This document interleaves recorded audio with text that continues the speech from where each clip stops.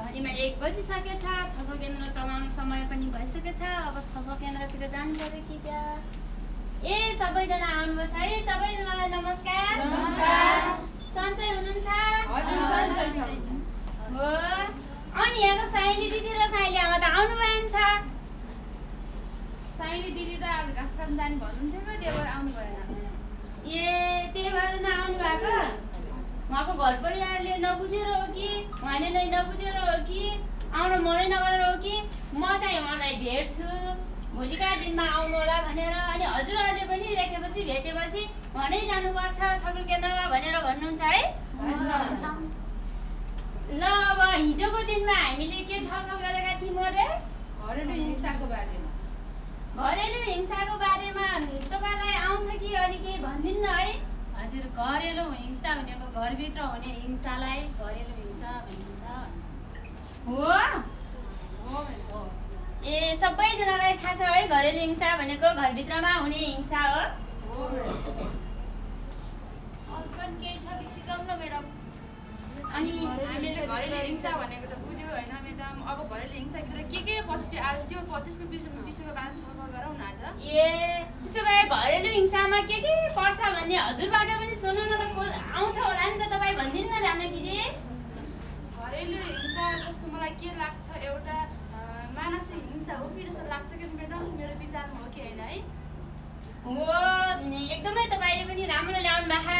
अझै पनि पार्वतीजी हजुरलाई आउँछ कि?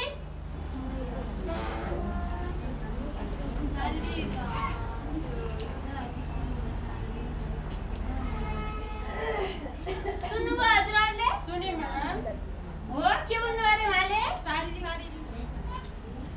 ए हिंसा कति प्रकारका हुन्छन् हाम्रो शोभाजीले भनिदिनुहुन्छ कि? हिंसा 4 प्रकारका हुन्छन् कि जस्तो लाग्छ। ए साँच्चीकै हो? तपाईँहरूलाई 4 प्रकारका हुन्छन् जस्तो लाग्छ? जस्तो लाग्छ त्यही पनि तपाईँले स्पष्ट पारेपछि हामी भन्छौँ। ए हिंसा 4 प्रकारकै नै हुन्छन्। एउटा शारीरिक हिंसा हुन्छ भने, अर्को मानसिक हिंसा हुन्छ र अर्को के हुन्छ भने यौनजन्य हिंसा पनि हुन्छ कि महिलाहरूमा, र अनि अर्को आर्थिक हिंसा पनि हुन्छ। ए त्यसमा 4 प्रकारको हुँदो रहेछ है हिंसा? त्यसमा हिंसा प्रकार पनि हुने रहेछन् कि थाहा थिएन हामीलाई। हामी यहाँ छलफल केन्द्रमा आएर हामीले हिंसाको प्रकार पनि बुझ्यौँ। त्यो हिंसाको प्रकारमध्ये मानसिक हिंसा भनेको के होला म्याडम? के जस्तो?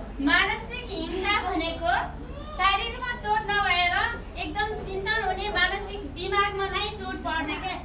ए त्यसो भए बाहिरी चोट नभए भित्री चोटलाई भन्दो रहेछ है म्याडम? अनि जस्तो अब मलाई पनि मेरो श्रीमानले कलका दबाब दिनुहुन्छ कि त्यो मानसिक चिन्ता रहेछ होइन म्याडम? मानसिक हिंसा भनेको त्यही नै हो। आज छलफल केन्द्रमा यति कुरा बुझ्यो होइन साथीहरू? छलफल केन्द्रमा आएन भने हामीले यति कुरा पनि बुझ्ने थिएनौँ होला है। साँच्चीकै बुझ्नुभयो? सबैजनाले बुझ्नुभयो? अनि तपाईँले मानसिक हिंसा मात्रै सोध्नुभयो?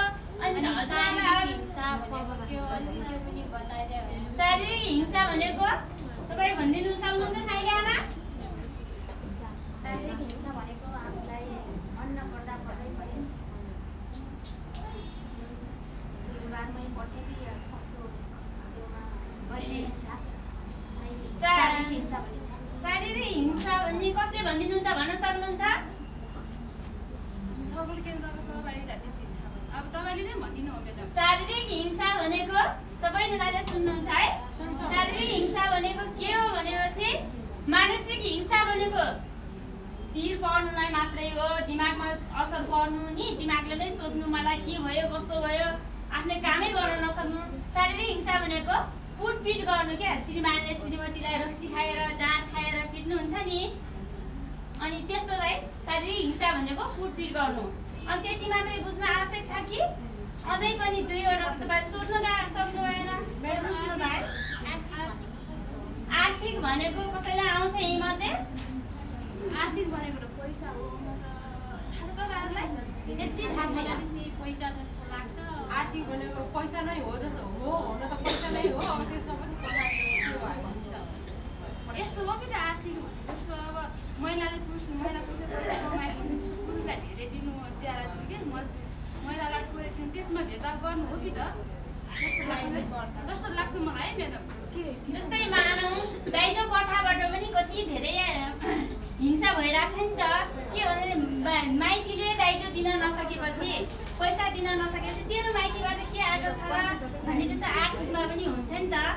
पैसा नै ठुलो, अब जे काम गर्दा पनि हामीलाई पैसा नै चाहिन्छ। पैसा नभए पैसा भएपछि त झगडा नै हुँदैन।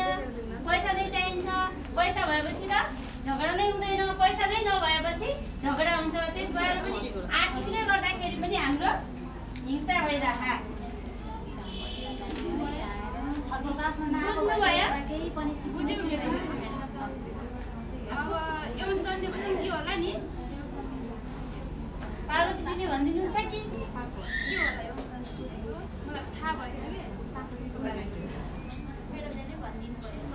कि यौन जन्य हिंसा भनेको किनकि महिलाले नचाहेर पनि पुरुषले हुन्छ नि त।